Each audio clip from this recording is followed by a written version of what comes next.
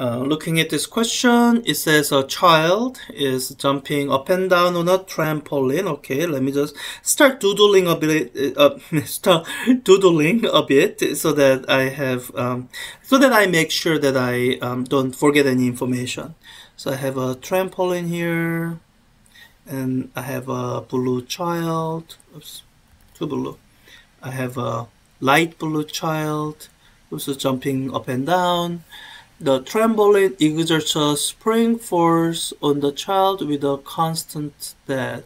So let me just have some different pictures. So this is like a child at equilibrium position, but if when the trampoline is exerting a force on the child, that means the child has kind of pushed down on the trampoline and is down somewhere here.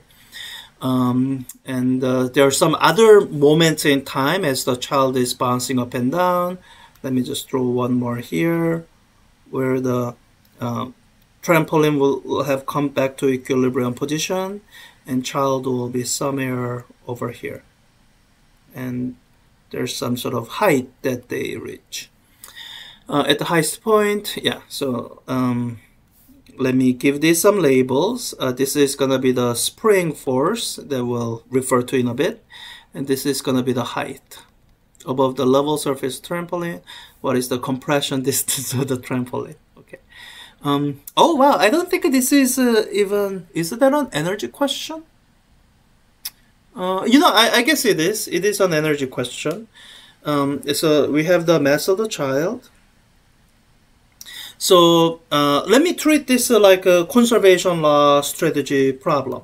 The very first step, or even step number 0, is you should identify conserved quantity. And for the time being, it'll be super simple. The only quantity that could possibly be conserved right now is energy. So it's going to be energy that's conserved. And, sometimes I guess it might matter if it's a kinetic energy that's conserved or if it's kinetic plus potential energy that's conserved. So I think it's good to have an image of this child jumping up and down on the trampoline in mind. And as you visualize that, you should think to yourself, at any time in that interaction, is energy not conserved? And you should learn to ignore kind of minor details like air resistance, the child kind of flexing their legs, and imagine child is a spherical child with no legs moving in vacuum. And I hope you have a kind of intuitive feel that energy is conserved throughout the entire process. There's no moment in time of this whole interaction where you'd say energy is significantly not conserved. So once you realize that, once you kind of come to grips with that, then this particular picture, I don't think I even need to use it. Because for the next step, where I identify snapshots, I'm going to be using this snapshot as a snapshot 1, which will, give me the displacement of the trampoline that I will need to deal with, delta x. And I will work with this snapshot, where I'm given the height that the child reaches, which is somehow going to be useful. So I'm just going to go all the way from beginning to the end. And I know sometimes there's a kind of temptation for people to kind of insert this intermediate step of, saying, oh, the child is moving at some speed of V naught. And, from here to here, use conservation of energy to figure out the V naught. From here to here, use conservation of energy to relate V naught to H. If you do that, that's not wrong. But again, I'm saying it's unnecessary. That middle step is unnecessary. You can just go straight from beginning to the end, as long as you convince yourself that there's no energy, non-conserving step in between. So with that, I'm going to write down my conservation law equation. So what I'm going to be saying is, okay, my total energy at the initial step, snapshot 1, is equal to my total energy in the other snapshot, snapshot 2. So let me, and the total energy as before will be kinetic energy plus the potential energy. And here I'm just gonna take care to make sure that I express both forms of energy. So there's the gravitational potential energy that you have seen, mass times g times h, and there's the spring potential energy, which is 1/2 spring constant times delta x squared. So I think that's going to matter in snapshot 1, where there's going to be both the forms of potential energy to worry about. So that's equal to kinetic energy in snapshot 2 plus the potential energy in snapshot 2. Now, as you go to next step, I hope as you look at these two pictures that you have some sense that the speed in both cases is approximately 0. If you are looking at the child at the maximum compression, at the maximum height, that means, they are like in the turning point, so they are at approximately 0, well, they're exactly at 0 speed at the turning point. And so with that realization, what's going to happen is your kinetic energies will just be 0. You don't have to worry about them. It's our conservation of energy expression becomes potential energy in this one snapshot being equal to potential energy at this other snapshot. So let me write down that expression. Potential energy in snapshot 1, it's going to involve the spring potential energy, k times delta x squared, and you are going to have gravitational potential energy. I want to set this as y equals 0. So when the child is compressed by distance delta x, the child will have negative gravitational potential energy minus mg delta x. Or I could have written it as plus mg times minus delta x. That's equal to mg times h, gravitational potential energy at the top, and there's no more spring potential energy to be concerned with. So let's look at this for a bit, and I spot two issues. So looking at this equation, I think I have too many unknowns. So I'm solving for delta x, that's an unknown, and squared or linear, in terms of counting unknowns, that's fine.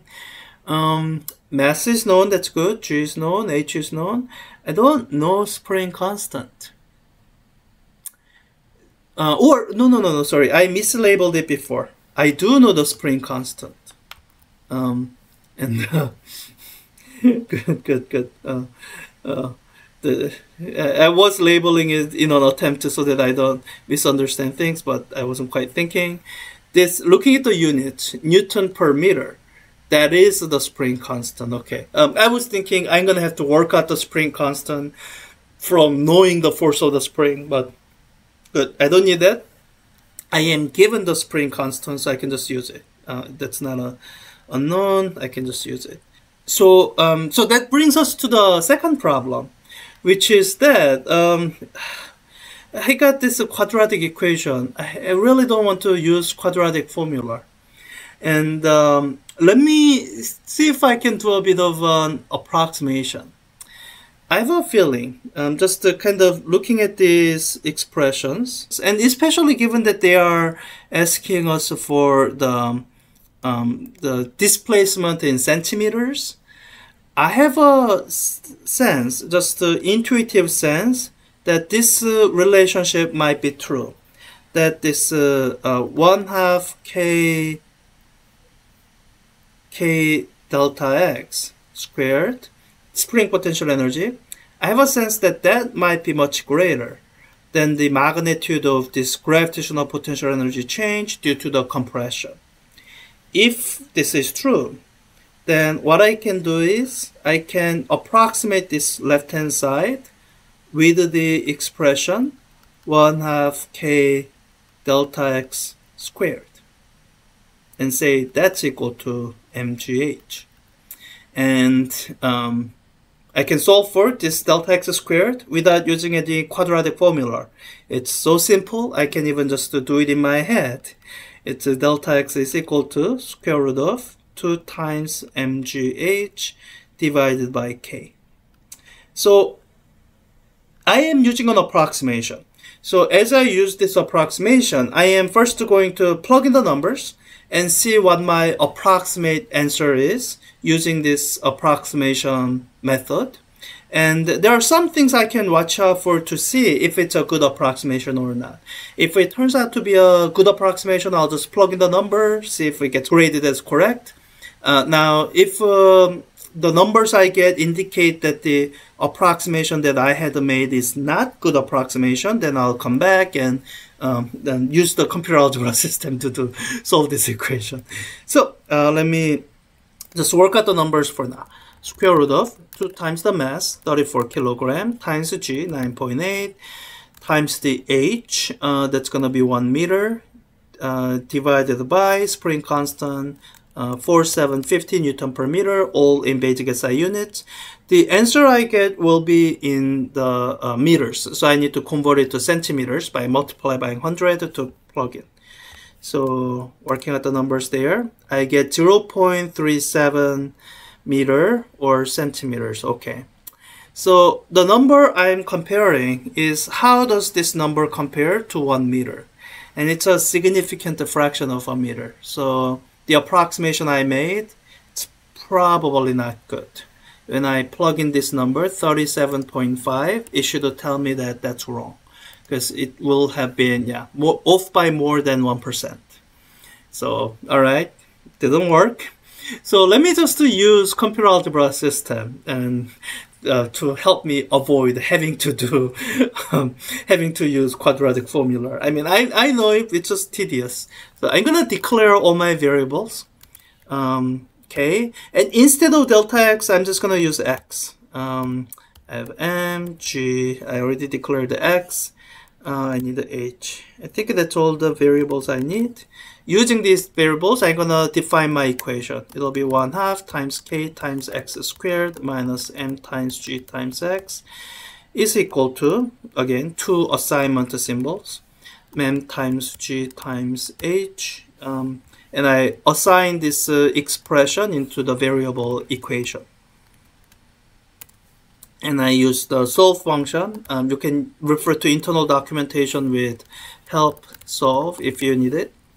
I don't need it. I use this many times. I'm gonna solve for equation, and I'm solving for x. And let me store this into a variable so that I can look at how many solutions I got and make sure I know what I'm gonna work with. So solves. Yeah, I get 2 solutions because of this square. It kind of doesn't matter if the whole quantity is negative or positive. I'm staring at this. If anything's gonna be negative, I think it's this quantity that will be negative. So let me make sure I stick with the positive answer. So that will be the second answer I got. So solution, the second answer, or the index 1. And let me plug in the numbers. I'll use, this is the solution that I'm gonna work with. And let me substitute in the numbers. Mass is 34 kilogram. K is 4750, and I'm putting these dots to make sure that it does decimal approximation. H is 1 meters, and I think that's everything. Let me see if it'll give me purely numerical answer. Oh, I forgot G, that's why. Okay, G is equal to 9.8. All right, 45.1, or in centimeters, 45.1 centimeter. Yeah, that's definitely quite a bit different from what I had. That's why it wouldn't grade it as correct. Although, you can see that if you are looking for like an approximate answer, like something that's within a factor of 2, then the approximation I made would have been good. Like if you are trying to make sure will the child hit the ground or not, and you add in some engineering safety margin, then